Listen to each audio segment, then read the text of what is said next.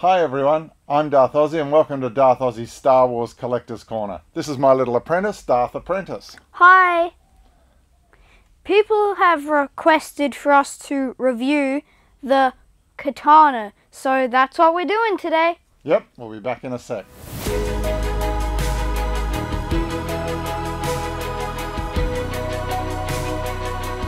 So, Darthozzie, how did this beautiful sail barge come to be? Well, this was the first of the Hasbro Pulse subscription toys that came out a couple of years back. It is very big. It's over 3 feet long, which is over a meter in metric.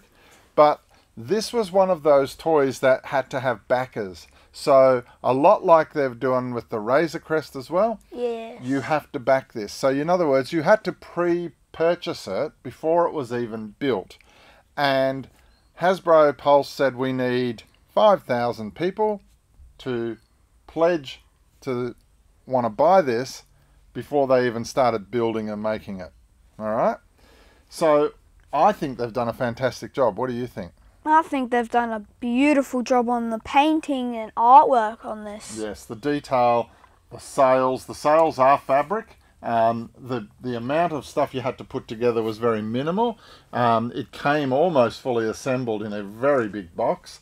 And for people in North America, it was easy enough to get because Hasbro Pulse were able to ship it straight to their door. For people overseas, like here in Australia, this became a real problem because we couldn't just order it. We had to have it delivered somewhere in America and then have it shipped across afterwards. And there were very few toy stores in Australia and or online stores that decided to do this. So getting this barge here to Australia was a monumental feat to begin with. Now, the other thing, of course, is this is a 3 3/4 inch scale. So a lot of the figures that came out as part of the vintage collection or even earlier, a lot of the older type figures as well, work beautifully with this because it plays really well, doesn't it? But Darthozzie, I've never played with it. Oh yes, I know, because this is a very expensive item. And even though there is playability with it, which we will go through in a sec, because you will get to have a look at it, there is going to be some delicate pieces to this apparatus that you don't want to break. And in particular, the sails and the struts that hold the sails up were very hard to put in place when it was first being assembled. But as my good apprentice said before, there is a huge amount of detail in this. And I think to be able to look at the outside of it, you can see that it's highly detailed.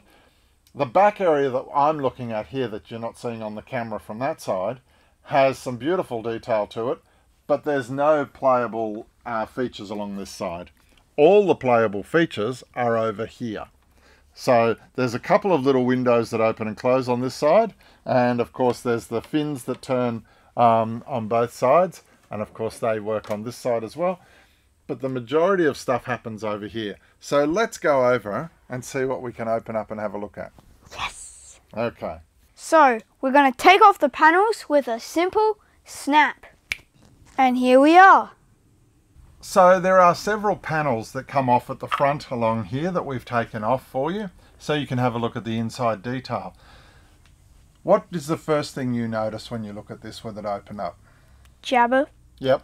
So it did come with a Jabba. All right. Jabba the Hutt can sit in there on his, well, it's not his throne, but on some soft cushioning that he can oversee all of the minions inside his sail barge. The other thing that it did come with is this beautiful yak face figure on a Power of the Force lookalike card that came with a coin, and that was an exclusive figure, simply only came with the Khetanna. Nowhere else you could buy that. So a lot of people are trying to sell that online second hand. They've got the barge and they're selling the figure separately, going through the roof. Ridiculous prices. What's the other thing you'll notice inside here? There's sculptures on the walls. Yeah. So the detail is ridiculously well done and very screen accurate. Apart from the stuff that happens up the top here, there are a few little things like opening hatches over here. hatches that open and close to allow figures to walk down through with stairs and everything. But the other thing that's interesting is that the cannon that came on the top of it, that you might remember in Return of the Jedi, Leia kicks it and Luke shoots the deck to blow the whole thing up. The cannon is a little bit different to the one that came out with the Leia on card that had the slave girl Leia with it. This is a little bit more screen accurate as well. So a lot of those sorts of things have been fixed up in this. If you go through inside here, just go through room by room, Mr. Apprentice, and tell me what you see. Pillars and stairs. Yeah, so there's staircases, there's pillars. What else? You've talked about decals on the wall. Ladders. Yeah. Weapons. Right. Detail. Yep. So what we're seeing inside there is that there's a galley where they prepare the food. There is obviously the central area where Jabba is. You can go right along and have a look. There's a central area where they prepare the food. There is in here a dungeon.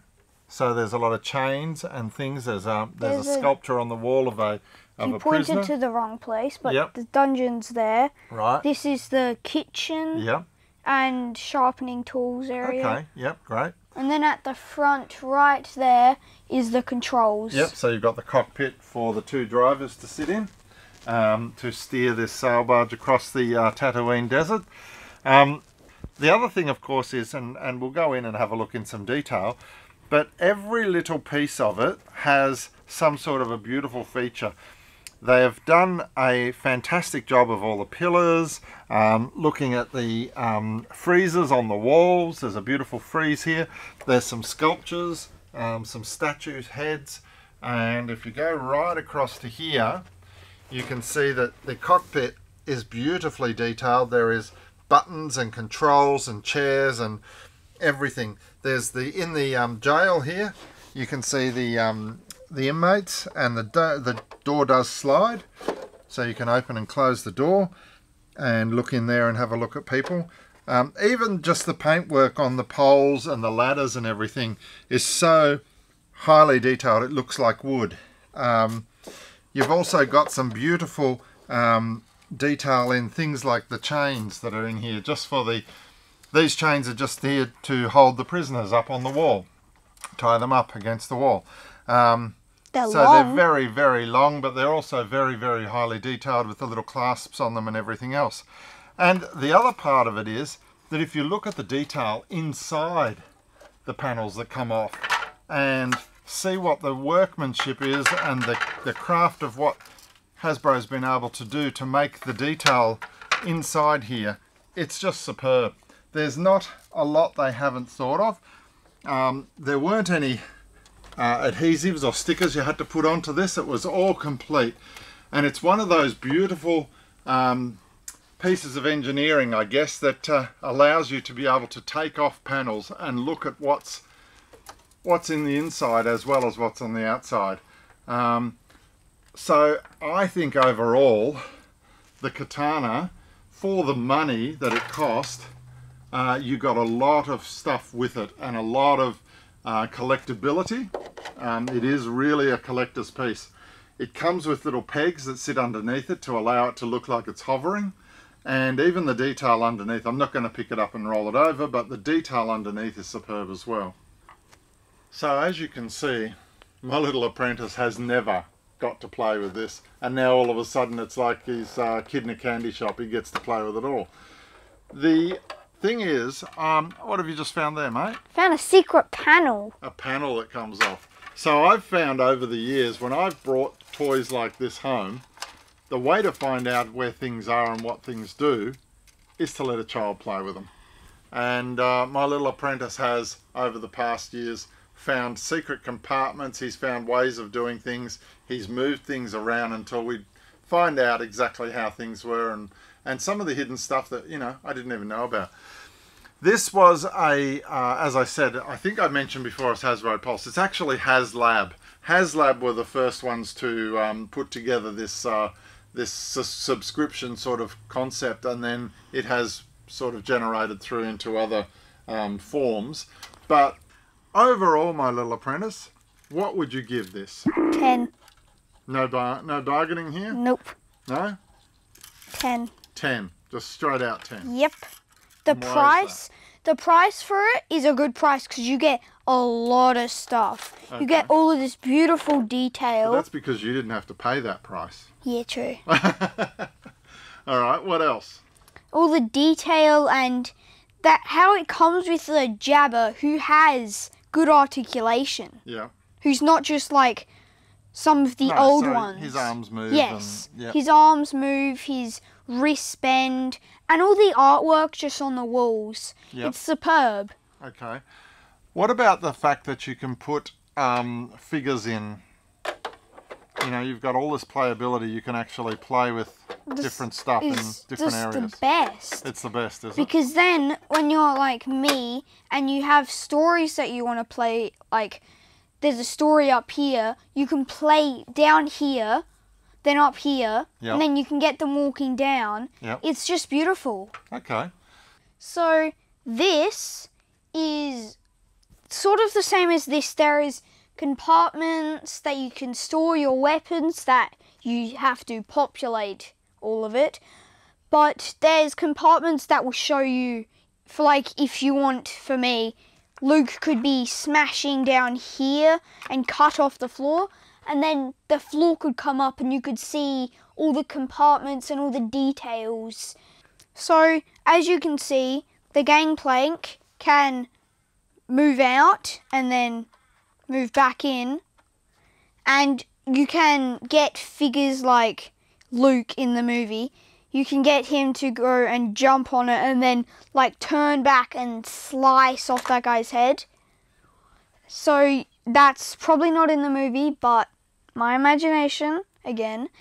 And the fins on the back, they move too, which is a good feature for if you're making it so it's like moving. So it is just a companion piece. It isn't the same size as the barge, but it's got features like the barge, like panels, hidden compartments, controls, and a lot of things like that. And you can also see that it is on see-through pegs, so it looks like it is floating, but of course it isn't. So that's the Khetanna. Back to you, Darthozzie. Well, I just wanted to remind you that if you haven't already, what do they need to do? Like, subscribe, and comment down below. That's right. And my little man and I have a bit of a side bet going at the moment, and you guys get to help us out. What are we talking about? So, if you subscribe, I get $1. For every new subscription. So, he's on a bit of a promise at the moment, and he needs your support, don't you? Mm-hmm. And don't forget also, our affiliate is Goodies Toys. So if you want to look at any of the new Star Wars merchandise that's coming out, particularly Black Series, the Vintage Collection, and other Star Wars related merchandise, go to goodiestoys.com.au and also have a look at his eBay store. And the information is down below. Have a look at that. Very good affiliate. Support a local, and all Australian orders over $99 are posted for free. So if you want to do yourself a favour, go in and have a look at Goodies Toys. That's it from us and the beautiful Khetanna, and we'll be back next time with another review. Bye!